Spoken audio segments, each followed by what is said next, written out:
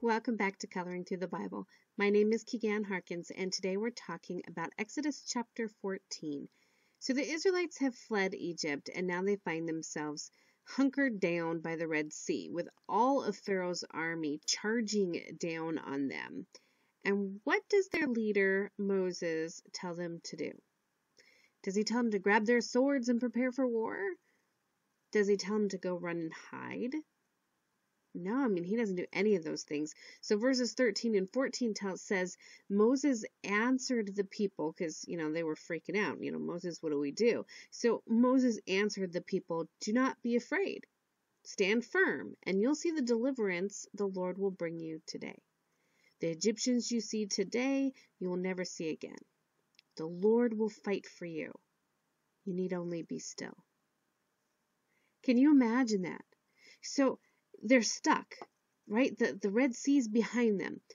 All of Pharaoh's army is coming down. They've got chariots, they've got archers, they've got swords. They are ready to just wipe them out. And the Israelites left dressed for war, but they don't know how to fight. And so here they are, stuck between a mob and a sea. And they're freaking out. And Moses says, hey, don't worry. God's got this. Stand and wait. Now, very few of us enjoy waiting. And I am absolutely learning how to wait graciously, but it is a process that I am slowly learning. But how many of us would like to sit and wait, or be able to sit and wait when it feels like we're just waiting for our doom or our destruction? And that's how the Israelites had to have felt as they watched Egypt's army get closer and closer to them. Standing still as the world around you falls apart can be the hardest and the most courageous act of faith. So bold that many of us can't do it. So in truth, actually none of us can do it on our own. We can't muster up that kind of unwavering faith. That is faith that comes because we have the Holy Spirit in us, because we have this history of God being on our side and seeing us through. And we can stand because of that history and that Holy Spirit giving us strength inside. But we also need the support of other believers. So think about a creeping vine. Its ability to stand firm during a storm is twofold. First, it's craftily wound itself around the stem of stronger plants to gain strength from them. It uses their combined strength to guarantee the success of its most important defense, its roots. So the other plant ensures that strong winds don't pull its roots from the soil, which give it life, because it knows that that other plant is strong. So it's depending on that other plant to help it weather the storm.